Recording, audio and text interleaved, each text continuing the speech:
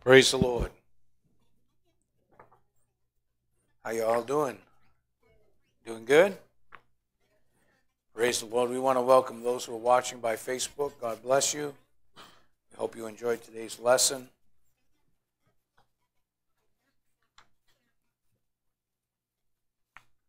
See if we can get that guy to put up that slide, the first one. We're studying Interpreting the Scriptures. For those of you who may be just joining us on Facebook, I don't know. I want to welcome you, and we thank God for you. I'm just moving all these papers out of the back so I don't get confused here. Got a lot of them. Well, did you all miss me Sunday? Yeah, you didn't know I was going away, did you? Some of you did, because I mentioned it, but I guess some didn't. I got in trouble a little bit. I was asked to speak at a missions for a church. You know, Pastor Bob Layton. Well, he took over the church in Norwalk, Connecticut. And at one time, they were giving $30,000 a year in missions away. And the pastor that they had, I don't know where that came from. The pastor that they had recently cut out all missions. And so he left, and when he left, Pastor Bob wanted to reinstate that, get that program back. So he asked me, he said, since you have a half a mission, why don't you come and open it up? And I did, and I went and shared, and they were hoping to raise $7,500 for the first year, and we ended up raising $12,000. So praise God, that's a real blessing. And on that mission support is Sajiv. And so that's going to be a real blessing. So praise God. All right, if you have your Bibles, we're going to be, and you have your books, we're going to be starting on Lesson 8 tonight on the comparative mention principle. The comparative mention principle. It's a little bit small, but I think you can probably see it if you got good eyesight. If not, move a little closer. I promise you, people will not bite you, except for Vicky. You stay back there. Vicky's got a little cold. You know, she's been fighting some laryngitis and stuff. And before I forget, Nelson, I did bring that plant stuff for you. Okay, did you give it to him already? You put it on his chair. Okay, good. All right, I did find it, so praise God. So first and foremost, we're going to ask the question, what is the comparative mention principle of biblical hermeneutics? And the comparative mention principle is that principle by which a certain verse or group of verses may be interpreted by comparing or contrasting it with another verse or group of verses. And when you're studying the word, also remember that the interpreter must take into consideration other parallel scriptural passages that shed light on that particular verse in question. Sometimes you'll get a verse of scripture that may give one interpretation here, but if you read it, another one similar to it in another place, it gives a little bit different take on it. And we're going to be getting into some of those examples later on. The two key words in this definition is the comparing and contrasting. Don't ever take one scripture and blow up a whole doctrine out of it, because you'll be in trouble. And we're going to get into that also. Comparing involves examining other like passages, sometimes referred to as parallel passages. You'll see that very parallel in a lot of the synoptic gospels. When I say synoptic, I'm talking about Matthew, Mark, Luke, and John. You'll see the same story, but a little bit different slant to it. And so you have to look at all of that to get the full comparison. Otherwise, if you just read it and say Matthew, it may say one thing, and then Mark says a little bit something more and adds to that, and then Luke says a little something more that's not in Matthew or Mark, and then you can take the whole story and the whole picture. It's like putting a puzzle together.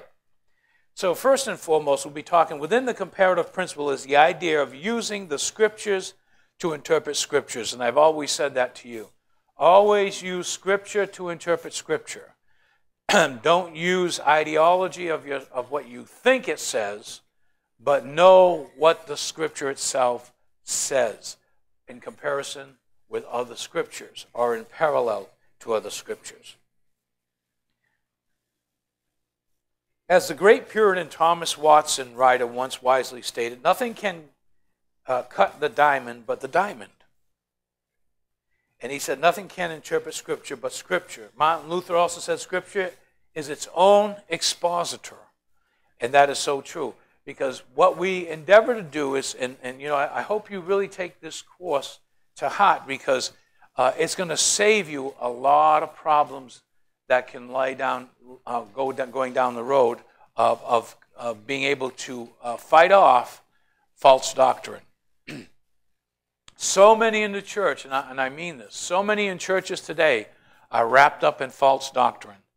And learn to appreciate the solidity and the foundation that has been laid in this church. Because I've talked to some people and they said they heard something that didn't quite sound right to them. And they came to me and I said, that's good. You need to do that. You need to have that ability to discern when something's being said, even on television. I don't care if the greatest preacher in the world says it. You just make sure that you look at it and examine it in accordance to God's word, because God's not going to say one thing in the word and then one thing subjectively or on television to you and I. In the Westminster Confession, it states that the infallible rule of interpretation of Scripture is the Scripture itself, and therefore, when there is a question about the true and full sense of any Scripture, it must be searched and it must be known by other places that speak more clearly. In other words, if you have one particular Scripture and it says something that you're not really quite sure, and yet another portion of Scripture is identifying with the same subject matter of that Scripture, you need to take the fullness of what it says. And so make sure you do that. And this principle directs the student to use Scripture to help interpret itself. If a passage is difficult to understand, often there is another passage in the Bible that can be used to understanding the difficult or the obscure ones. So make sure that you do that. And the beauty of using, next please, the beauty of using the Scripture to interpret Scripture is that when the Bible answers its own question, then we know that the answer is correct. So always remember that when the beauty of using Scripture to interpret Scripture is that when the Bible answers its own questions, then we know the answer is correct. And we'll get into some examples in a moment. Within the comparative principle is the idea of interpreting the unclear from the clear. You'd be surprised how many times false teaching comes out, or false doctrine, or standard of a church dogma or teaching is taken from one verse of Scripture and it's inferred rather than interpreted.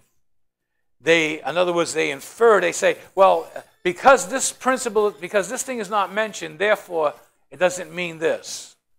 And you can't do that. That's obscure. So let's look at an example when it comes to the early church and the baptism of the Holy Spirit. Okay? And there are 4 places in the New Testament where people receive this experience: Acts 2, Acts 8, Acts 10, Acts 19. And in 3 of these instances, we see that those that received this baptism all spoke in tongues. Because you get people that say you can be filled with the Spirit and not speak in tongues. And so, what's the answer? Okay, well, let's look at it. Okay, if you look at Acts chapter 2, verse 4, and I'm going to have you open your Bibles because I don't want him to switch from this. I don't want him to go to the Scripture. I want him to keep this slide up. So you're going to have to open your Bible. You're going to have to do a little bit of work today. Hallelujah. Right? Because how many come to Bible study and bring your Bibles? Amen. If you don't have a Bible, I can give you one. Anybody did you leave your Bible home? Anybody leave their Bible home? No? Okay. Good. Acts chapter 2, verse 4.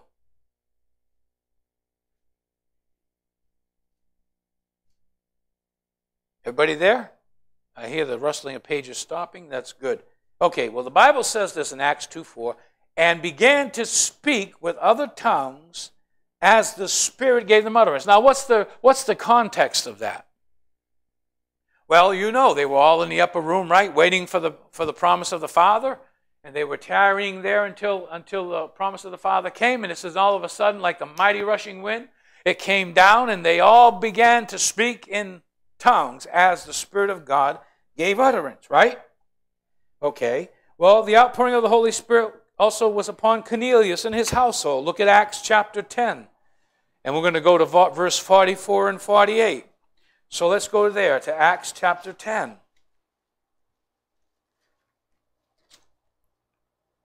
Verses 44 to 48.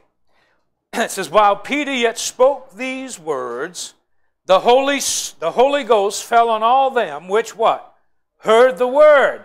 And they of the circumcision which believed were astonished, as many as came with Peter, because that on the Gentiles also was poured out the gift of the Holy Ghost. For they had heard them speak with tongues and magnify God. Hallelujah.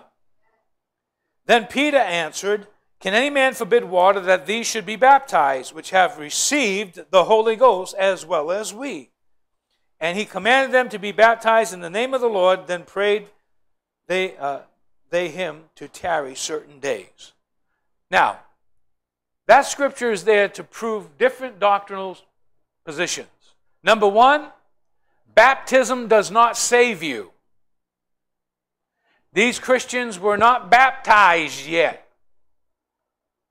They received the Holy Ghost with the evidence of speaking in tongues, which means they could not get that gift unless they were born again. You got it now? So if anyone comes to you and says, unless you're baptized in a certain way, in a certain formula, and you're not speaking in tongues, you're not saved. That's not true. Number one, they were not baptized. So that throws that whole gamut out of place. Okay? It says that they were then baptized in water, but they had already received the Holy Ghost and spoken tongues. The outpouring of the Holy Spirit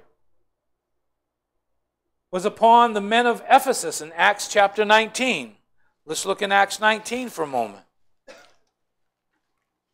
We're going to get to the point in a moment. Acts chapter 19, verse 6. It says, and when Paul had laid his hands upon them, the Holy Ghost came on them, and they spoke with tongues and prophesied. So far, the three scriptures that we read, right, all concluded that when they received the baptism in the Holy Spirit, they spoke in other tongues. Is that correct? Is that a correct interpretation? Okay. Now, in the fourth instance, it is not clear what supernatural sign was present, even though it is clear that something dramatic happened. And in this instance, it was the Samaritans who were baptized in the Holy Ghost. Look at Acts chapter 8, starting with verse 14. Acts chapter 8, starting with verse 14.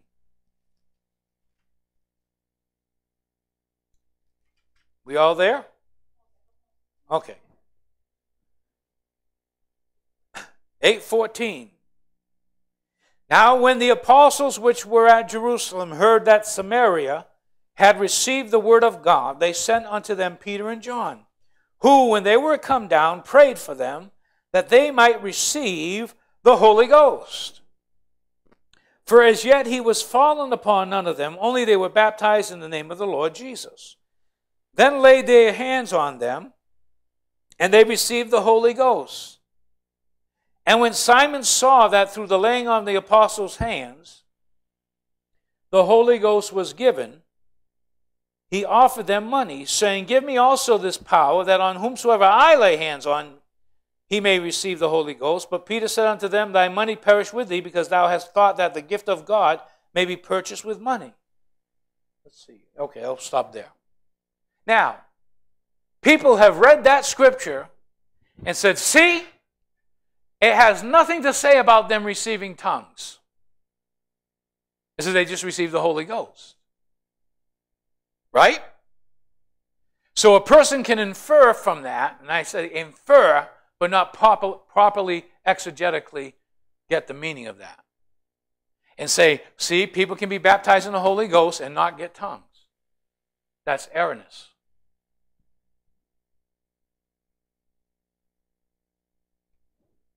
However, one has to wonder what Simon saw. After Peter rebuked Simon for a wrong heart, he explained to Simon that he had neither part nor portion in this matter. The word that is used for matter here is the Greek word logos, which usually means utterance or speech. And by using the comparative mention principle, comparing Scripture with Scripture, right? You had 3 Scriptures that said that they were all filled with the Holy Ghost and they were speaking in tongues. Now you have 1 Scripture saying that they were filled with the Holy Spirit without the mentioning of tongues. Right? So with that, you have to conclude that the thing that Simon saw was the same thing that was present in the other clear passages, and that is the evidence of speaking in tongues. And it's called actually the natural law of evidence, which suggests the same conclusion. You cannot say because you read that 1 Scripture, that you can get the baptism of the Holy Spirit without speaking in tongues, simply by that 1 verse. You cannot do that because the clear evidence of comparing of the Scriptures to interpret the Scriptures, in all those other instances, they received the baptism in the Holy Spirit with the evidence of speaking in tongues. And so it is inferred here, okay, that when he laid hands on them, what happened every time somebody laid hands on them? They received the Holy Ghost, they spoke in tongues. So the natural conclusion is to take that also for this Scripture and not to input a meaning on that Scripture simply because it's not there and argue from silence. Can't do that. So you see how I'm comparing the 3 to the 1 and saying, okay, it's the same. So within the comparative principle is the idea of 2 or 3 witnesses forming the basis for a doctrine. Okay? If you look at 2 Corinthians 13:1, we're on C now. If you look at 2 Corinthians 13:1,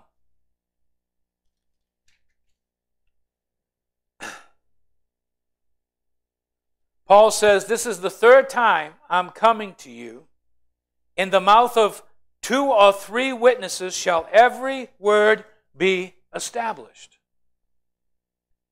Okay? Got that? We indicated in the previous times that Mormons justify the baptism for the dead from a verse in the New Testament. I'm going to give you another example. The Mormons teach baptism of the dead. Okay? And this is very interesting, by the way. I think I got something here. Yeah. If you look at 1 Corinthians 15:29, just keep your finger. You don't have to keep your finger in 2 Corinthians 13 because we already read it. In the mouth of 2 or 3 witnesses, let every word be established. Okay? But in 1 Corinthians 15:29, it says, else what shall they do which are baptized for the dead? If the dead rise not at all, are they then baptized for the dead? So somebody reading that would think that Roman Catholicism, or even Mormonism, that you know how they baptize the dead with the water and they go around the casket and they sprinkle, that's a legitimate teaching in the Bible.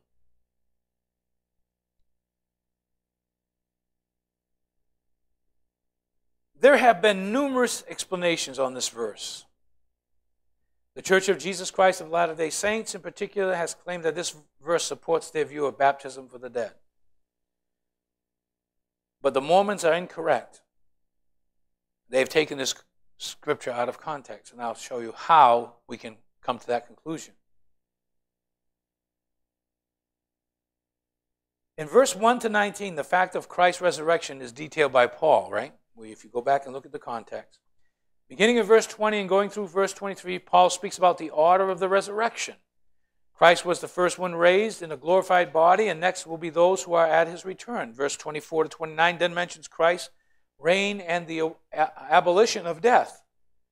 This is when this controversial verse occurs. Otherwise, what will those do who are baptized for the dead? If the dead are not raised at all, why then are they baptized for them? And just north of Corinth, in the city of Corinth, was a city named Eleusis.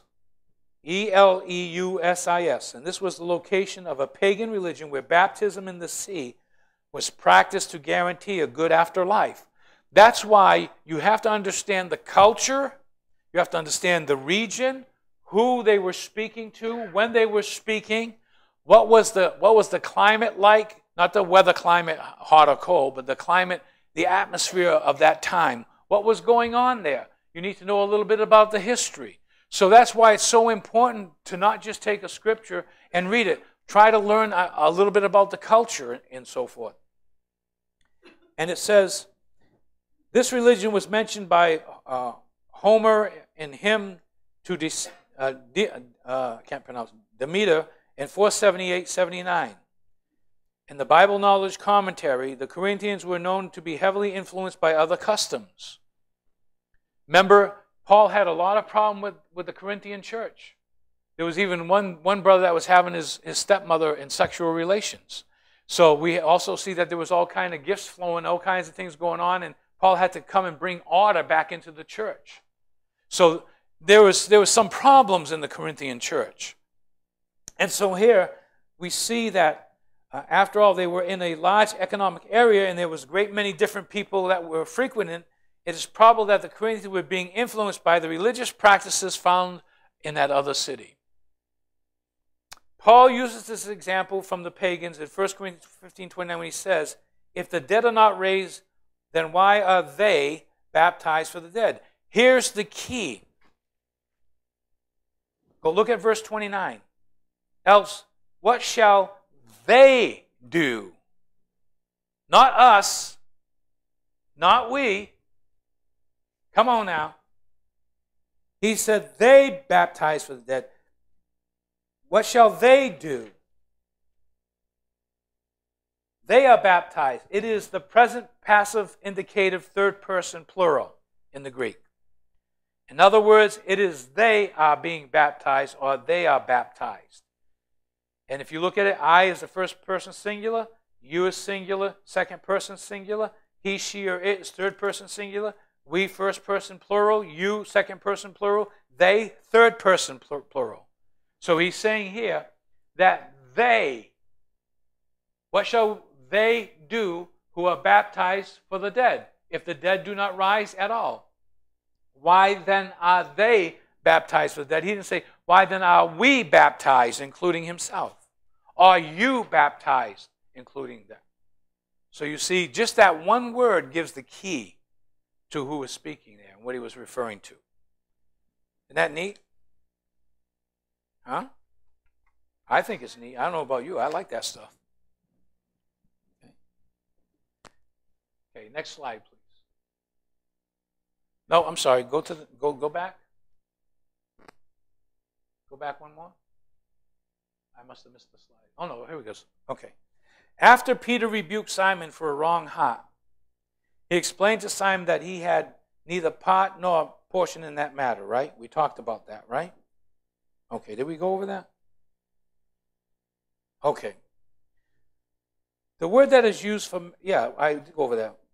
I got to go over to, go back, go next one. Okay, yeah, I didn't finish this one.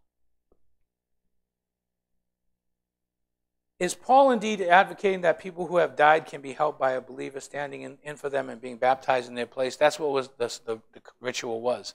In other words, somebody that was not baptized, they would have somebody come, stand before them, okay, representing them, and they would be baptizing for the dead. That's what it meant. Okay, so he wasn't advocating that. If you look at it, the scripture, it says, this cannot be the case because there's only one witness or one verse for this teaching. You don't find this teaching anywhere else in Scripture. So remember what I read about?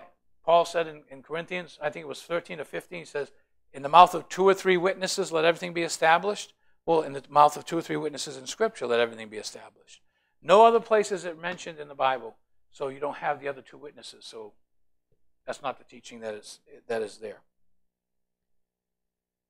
We have the command of Jesus in the Gospels. We have the practice of the early church in the book of Acts and the theological understanding unfolded in the epistles. And if we apply this to the practice of communion and water baptism, it is easy to find the 2 or 3 witnesses. However, if we apply this to other things such as foot washing or baptism for the dead, we will not find our witness. Go to the next chart. You'll see what I'm talking about. If you look at water baptism, I'm going to take a drink for a minute.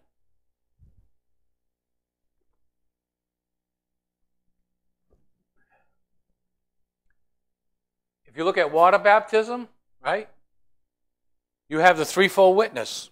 You have Matthew, it's practiced in Acts, it unfolded in Colossians. Communion, you have Luke, Acts, Corinthians. Foot washing. Okay? Some people say you should have foot washing in your church. And if you don't have foot washing in church, you're not doing what the church says. No. It's got to be in 2 or 3 witnesses. You have it in John, and they did it for a reason in the culture that they did it. Okay? It doesn't nullify that they did it, but it's not a command for you and I to do it. So if you look here, John, it's there, but it's not practiced, none. It's unfolded, none. Baptism for the dead, there's no command for it. It was practiced and mentioned only, but there's no unfolding of it. This cannot be the case because it contradicts other clear doctrines of the Bible. The Bible says, first is when you die, after this, what? Judgment. So there's no purgatory, there's no lighting candles and paying money to get you out of purgatory. Once you're there in the grave and you're dead, you're either going to heaven or you're going to hell. Now people come along and say, well, I can't believe a loving God is going to send anybody to hell. And I say, no, God don't send anybody to hell, you do. It's your choice.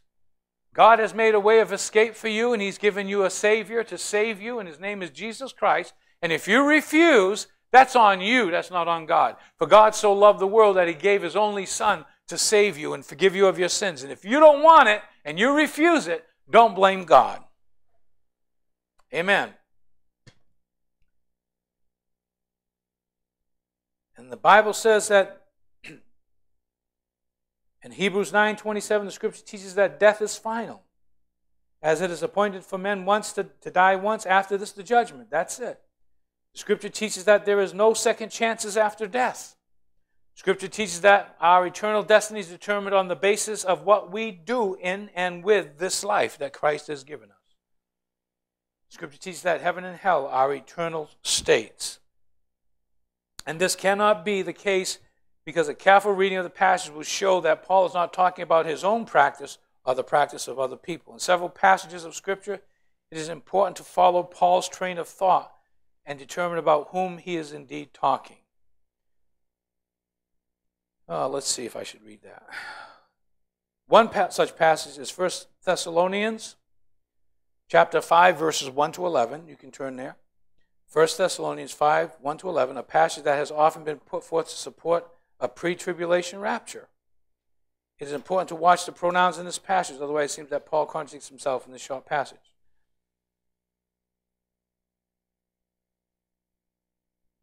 But concerning the times and seasons, brethren, you have no need that I should write to you, for you yourselves perfectly know that the day of the Lord so comes as a thief in the night. For when they say peace and safety, then sudden destruction comes upon them as labor pains upon a pregnant woman, and they shall not escape. But you, brethren, are not in darkness, so that this day should not overtake you as a thief. You are all the sons of light and sons of the day. We are not of the night nor of darkness. Therefore let us not sleep as others do, but let us watch and be sober. For those who sleep, sleep at night. Next slide, please. And those who get drunk at night. But let us, who are of the day, be sober, putting the breastplate of faith and love as a helmet of hope of salvation. For God did not appoint us to wrath, but to obtain salvation through our Lord Jesus Christ, who died for us, that we, wake or sleep, we should live together with the Lord. Therefore comfort each other and edify one another, just as you are doing. In this passage, Paul distinguishes between two end-time scenarios. One of them has to do with them, and one of them has to do with us. They are going to be saying peace and safety. They are spiritually asleep. They will experience sudden, unexpected destruction, and they will not escape. However, we are children of light. The day will not overtake us as a thief, and we are not appointed to wrath. So does this apply to baptism for the dead? When you read this passage with the context, Paul's continuing line of argument that he has begun in verse 12, where he mentions that some suggest that there is no resurrection of the dead, There were pagan religions of the day who taught such things, as well as some Christian heretical movements such as monarchianism. Some of the people in Corinth had difficulty at times separating their former religious beliefs and may have carried over some of these into their new Christian experience. Now, there's a difference between the second coming and the rapture. Okay? Because there are other scriptures in the Bible that talk about the rapture of the church, and you have to be careful when you're reading things. Just as I was discussing with somebody, and we talked about this in the Bible, in Romans chapter 7, even though the Apostle Paul uses present tense, and he uses the singular, I, me, my, when he's talking about himself, when he says, the things I want to do, I don't do, and the things that I hate, those are the things I do, those scriptures. But he's speaking that in the present tense, in the singular, but you have to clarify that with verse 1. Who's he talking to? He's talking to the Jews. And I think it's in Galatians, he says, to the Jew I became a Jew. Well, how could he become a Jew? He was already a Jew. So when did he become a Jew? He became a Jew as under the law. He says, and to those that are under the law, as under the law. When did he come as under the law? When in Romans chapter 7, he's describing himself. He's not describing his present state saying that he, as a Christian, he couldn't obey God. That's not what he's saying, because it would contradict Romans chapter 6, where he says sin will not have dominion over you, for you are to walk in newness of life. It would totally contradict what he's saying. So you have to pre-qualify that with verse 1.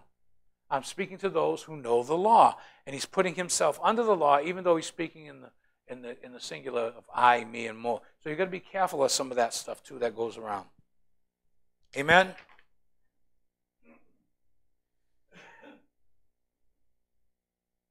Okay, let's go to the next one, section 2. What is an example?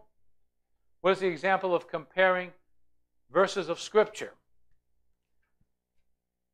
As we indicated, go to the next one. As we indicated before, comparing involves examining other like passages, sometimes referred to as parallel passages, to find additional light relating to your passage. Look at the brazen serpent. It was made by Moses for the healing of the Israelites. Numbers 21:9. Let's look at that. Numbers 21:9. It's in the Old Testament. Numbers 21:9. 21. It's the fourth. My pages are sticking.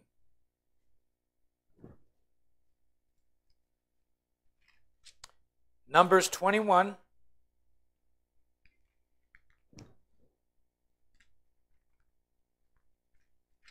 Verse 9.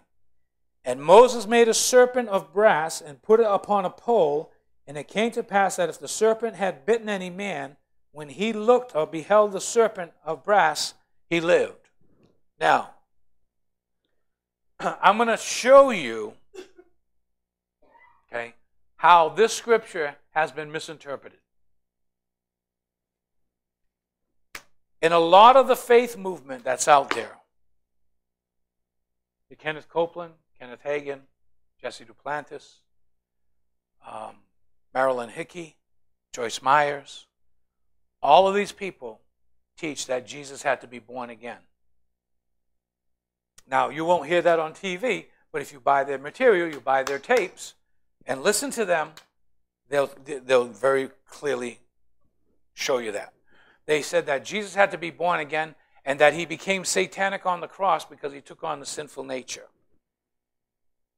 He became sin. That's what they say. He became sin. And so therefore, he became demonic. And they take this scripture about Satan, about the serpent being on a pole, and saying, see, the pole was the cross. This is symbolic of that, and Jesus became satanic on the cross. This is what they teach. If you read the material and you look up their material, okay, and I can give you where to find that. You look that material up. It's because of scriptures like this that they infer the meaning into it and they don't take the meaning out of it. Later on in time, in 2 Kings 18:3-4, it was later worshipped by the Israelites and became idolatry. I'll read it to you. And he did what was right in the sight of the Lord, according to all that his father David had done. He removed the high places, broke the sacred pillars, cut down the wooden images, broke in pieces the bronze serpent that Moses had made. For until those days the children of Israel burned incense to it and called it Nehushtan. What God used for something, they messed up. They started worshiping that thing. Now, in the New Testament, it became a symbol of Christ. In John 3, verses 14 and 15, it says, "And as Moses lifted up the serpent in the wilderness, even so must the Son of Man be lifted up, that whosoever believes in him should not perish, but have everlasting life." So he does a comparison. And he says, see, I'm going to show you a comparison. In the New Testament, it became a symbol of Christ on the cross. And if I am lifted up from the earth, I will draw all peoples to myself. This, he said, signifying what death he should die. Now,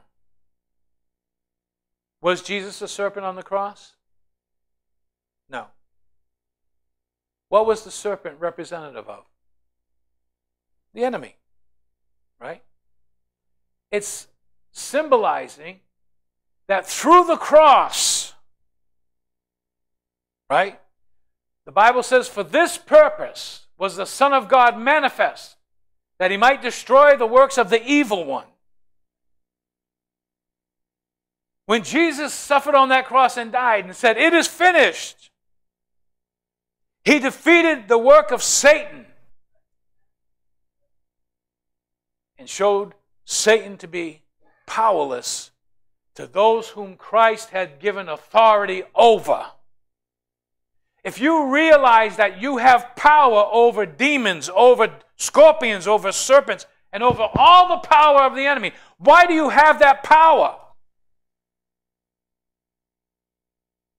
Because your old man was crucified on the cross with Christ. And because of that, Satan doesn't have authority over you. You are a new creation. Hallelujah. So that serpent on that cross showed judgment to the serpent. Judgment. He's judged. He's defeated. And the same way with Christ. He says, "If I be lifted up, I will draw all men unto myself." So he's using it as a comparison, not as identifying it. What is an example of contrasting verses of Scripture? As we indicated before, contrasting involves examining. Are we on the next one? Okay.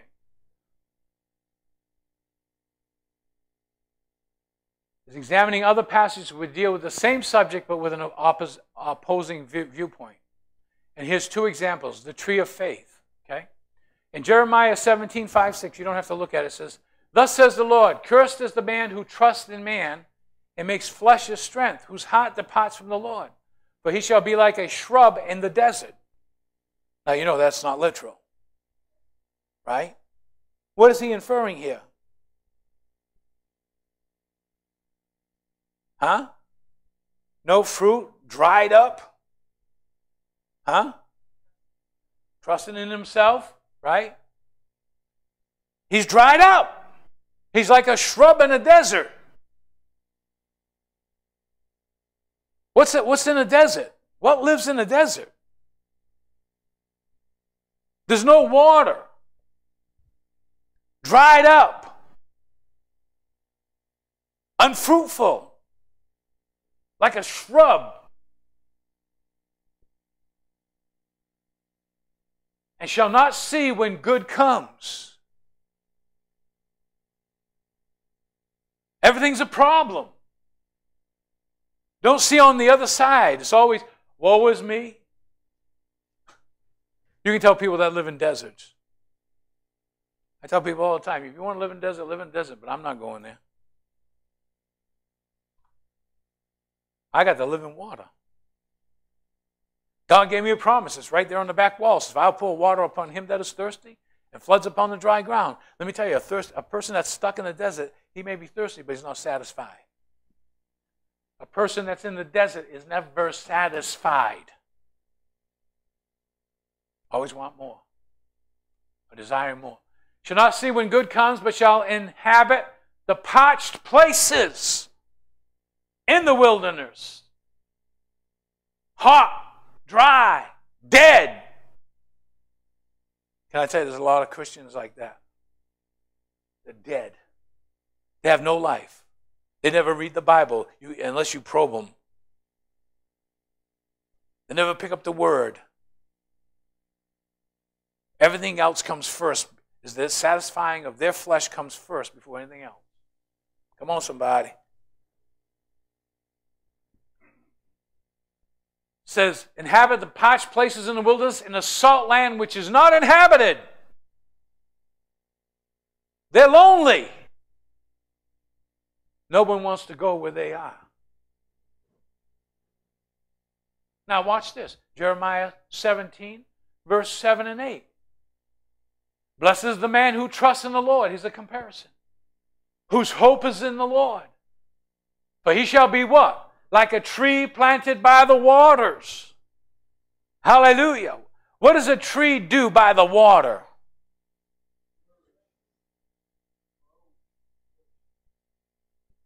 Which spreads out its roots by the river. The roots are spread out. And what the roots do, they go like this. They just suck that water in.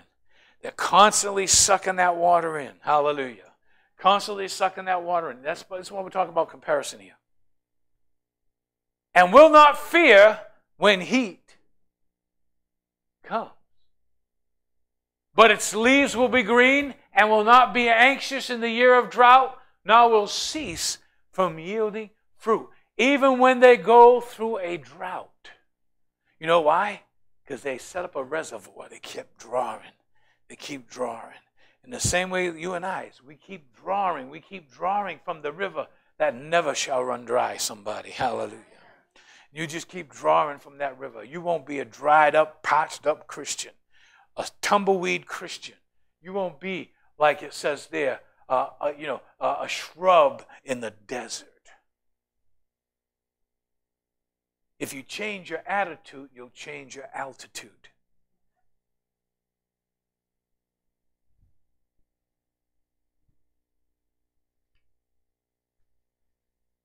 Let's do a comparison, next slide. Let's do a comparison with Psalm 1. Psalm 1, verse 1 to 3 says this, blessed, say it with me, blessed is the man who walks not in the counsel of the ungodly. When you need counsel, why are you going to the ungodly? Why are you going to Wikipedia? Why are you going to the internet for your answer? Hello?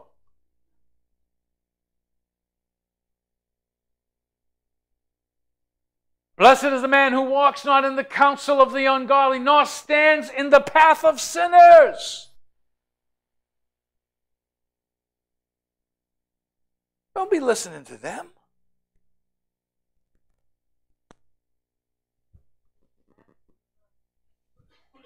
What do you think I should do? You shouldn't be asking. Ask a Christian, somebody you know, somebody you trust. Talk to them. Ask them, did this ever happen in your life? What did God do for you? How did He answer that prayer? Get some wisdom.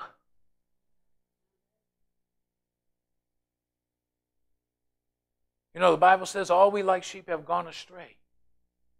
You know, sheep are dumb.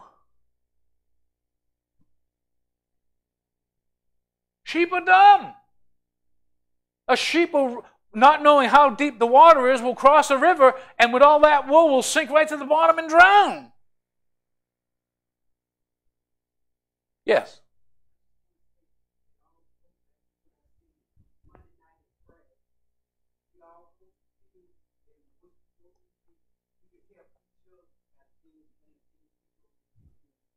Amen.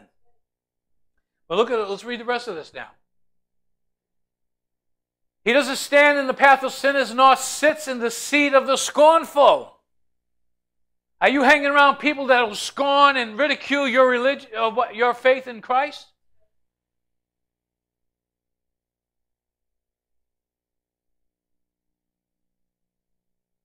We're not to do that. But his delight is in the law of the Lord, and in his law he does meditate day and night. What's the excuse we hear most of the time from Christians? I didn't have time to read today. I didn't have time. I don't have time. I just ain't got time. Got time for everything else. Come on. But look what it says. And in his law does he meditate day and night? And if you do that, you delight. Is reading. Some people don't read the Bible because they don't have no delight in the Bible. But it says if you delight.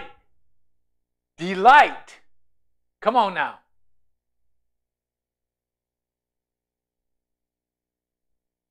In the law of the Lord. And in his law you do meditate day and night. He said, you'll be like what?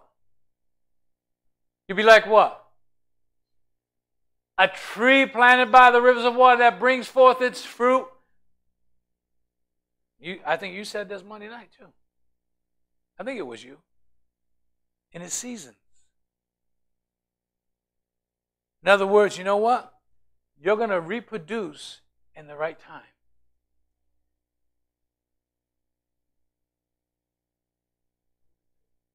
Okay.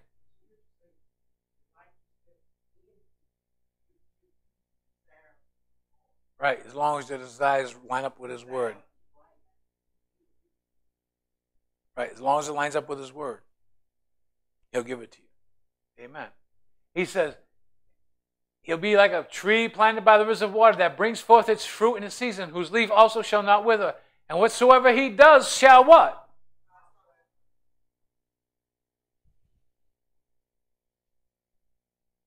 Okay, let's read the other side of that. The ungodly are not so, but are like the chaff which the wind drives away. In other words, they're blown all over the place. They're chasing everything that they want to chase.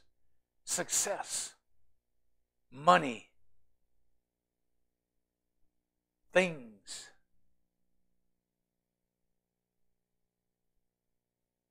Therefore, the ungodly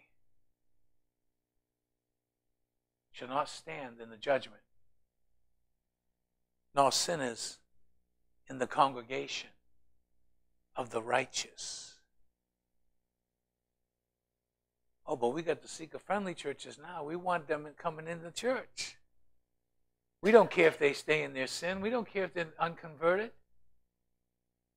We don't care about that. If you got a question, just write it down. We'll talk about it in a minute.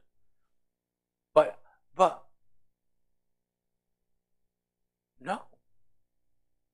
See, God in his mercy has allowed that to happen. People getting saved in the church. That's wonderful. God didn't say, Jesus didn't say, go out into all the church and preach the gospel. He didn't say that. When he says to compel them to come in, he's not talking about the church. He's talking about compelling them to come into Christ. But he says, look, therefore the ungodly shall not stand in the judgment, nor sinners in the congregation of the righteous, for the Lord knows the way of the righteous, but the way of the ungodly shall perish. What is that scripture saying? You have a choice. You have a choice. And it's going to happen. Now, another example of comparison and contrast, you'll find it with two builders in Matthew chapter 7, verse 24 to 27. Let's examine these two accounts that Jesus' story gives on these two different occasions. You can see the similarities and you'll see the differences, okay? Therefore, whoever hears these sayings of mine and does them, I will liken him to a wise man who built his house on the rock. Now, ask yourself the question, do I want to be wise or do I want to be stupid? What would you like to be? Wise or stupid? Pick one. Everybody says wise. Okay. Well, we want to be wise, but we want to be wise without effort. But there's effort involved in being wise. Okay. Whoever hears these sayings of mine and does them, I'll liken him to a wise man. So here you see, God looks at a person who is wise, who first and foremost hears these sayings of mine and does them. Not just the hearers. You come to church and you hear. And when a time of wisdom, when you want wisdom, if you're just a hearer, not a doer of the word, and you get into trouble and you cry out to God for wisdom, you know what the Bible says in Proverbs? Wisdom will laugh at you and will laugh at your calamity in the time of trouble. Why? Because you rejected wisdom. He says, if you reject it, he'll reject you. Read it. I will liken him to a wise man who built his house on the rock. And the rain descended, the floods came, the winds blew, beat on that house and did not fall, for it was founded on the rock. But everyone who hears these sayings of mine and does not do them comes to church Monday, Wednesday, Sunday morning, doesn't do them, doesn't do the word, just a hearer. What does it say? Will be like a foolish man. Foolish. Foolish. We're doing a comparison here. Watch.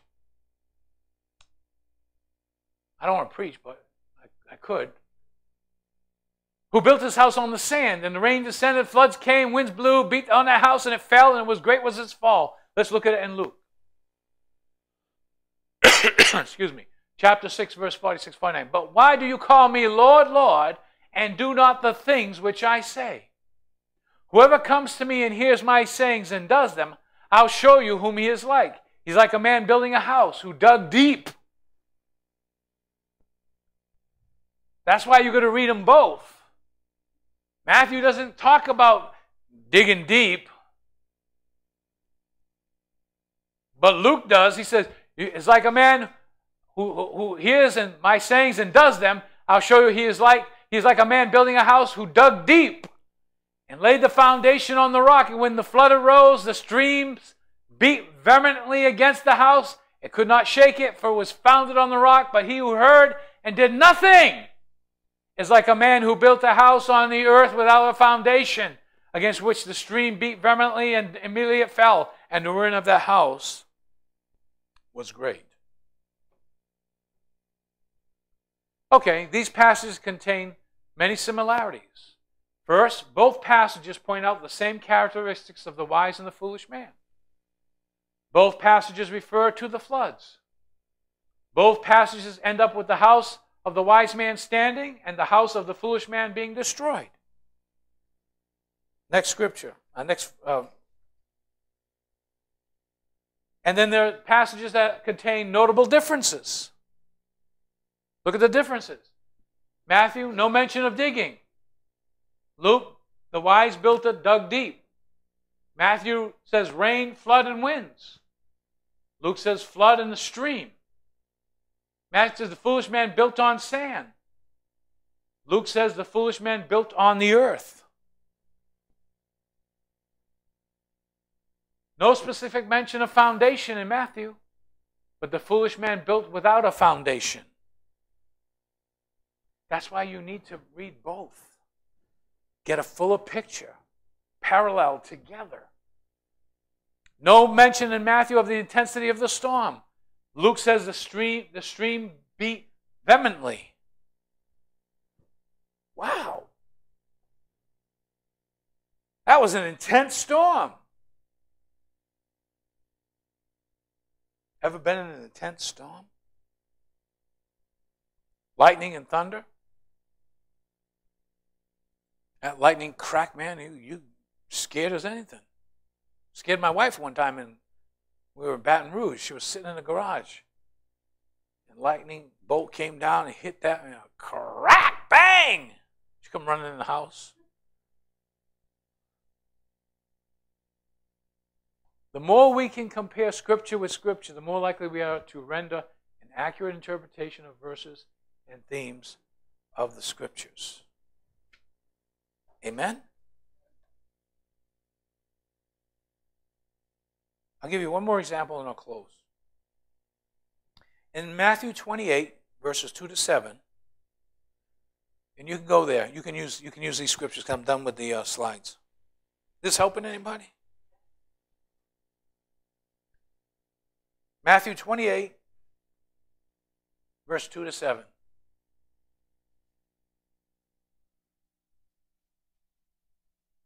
And behold, there was a great earthquake, for the angel of the Lord descended from heaven and came and rolled back the stone from the door and sat upon it. His countenance was like lightning, and his raiment white as snow. And for the fear of him, the keepers did shake and became as dead men. We're going to go all the way to verse 7. Next verse. And the angel answered and said unto them, Woman, fear not, I know that you seek Jesus which was crucified. He is not here, for he is risen. As he said, come see the place where the Lord lay. And go quickly and tell his disciples that he is risen from the dead. Behold, he goeth before you in Galilee. There shall you see him. Lo, I have told you. Okay, let's go to Mark 16, verses 5 to 7.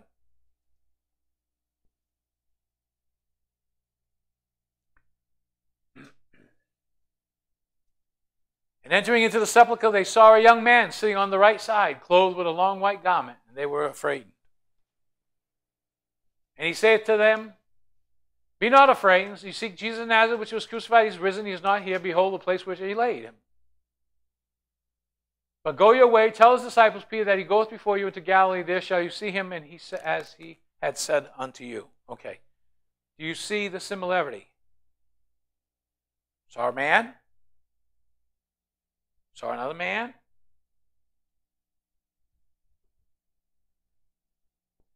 In that scripture, you're inferring that he saw one person, right? An angel. Okay. Go to Luke 24, verse 4 to 7.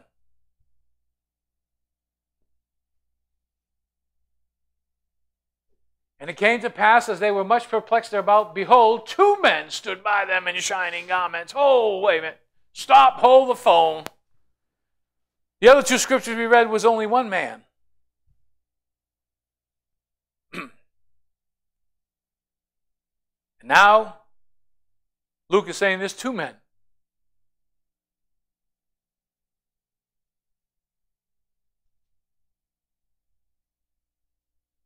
Go to the next verse. I'm going to go to 4 to 7 also.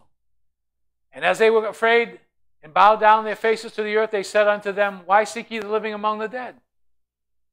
He is not here, but is risen. Remember how he spoke unto you when you were in Galilee? Saying, the Son of Man must be delivered into the hands of sinful man and be crucified, and the third day rise again? Okay, now go to John 20:12.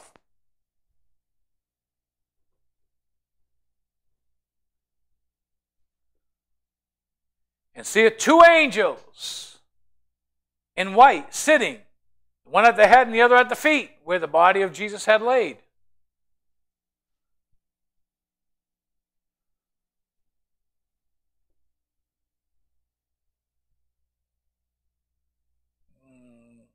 How do you coincide this? Two passages of Scripture say there was one. Two passages of Scripture say there's two.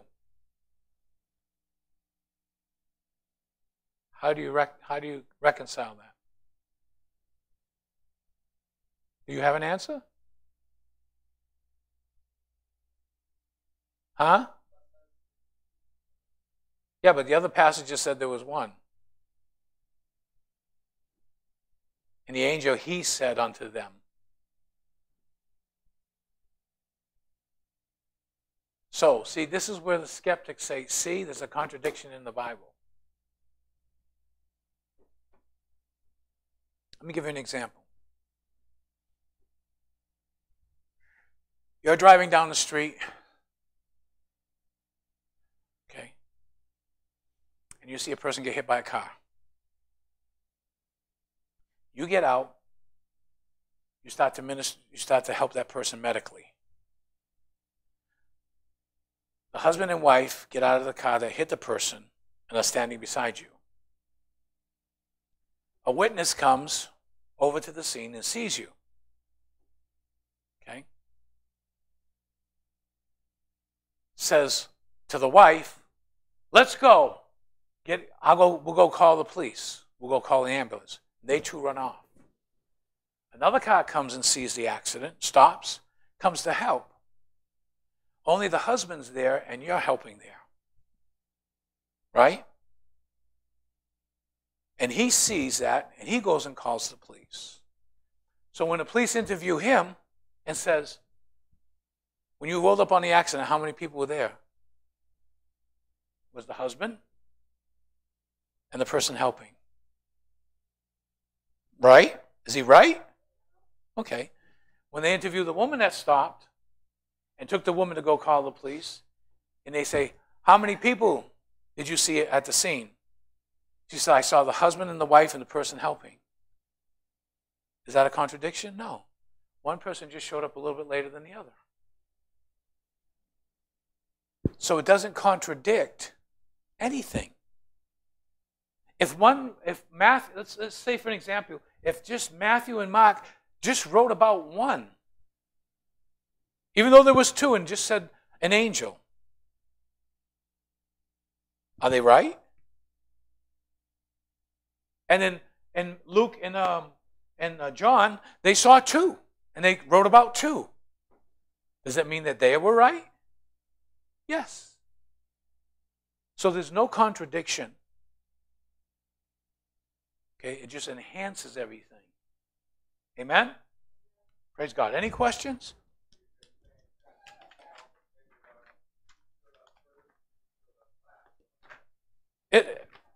Well, actually, it just depends.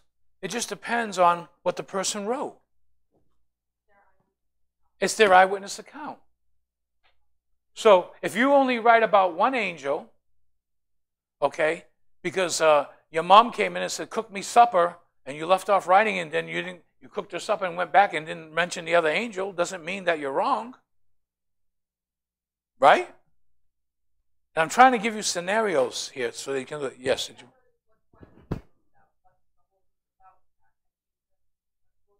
Exactly. The main point of the whole context of that scripture was that he is not here. He's risen from the dead.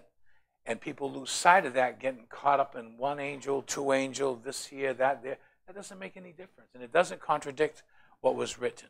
So you'll find that in the scriptures. So don't get so caught up in that stuff.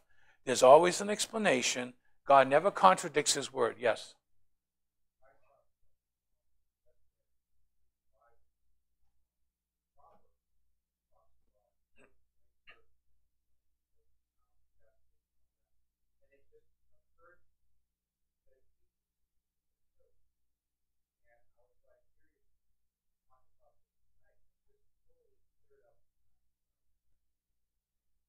There you go. Sister Lucy, you had something you wanted to say?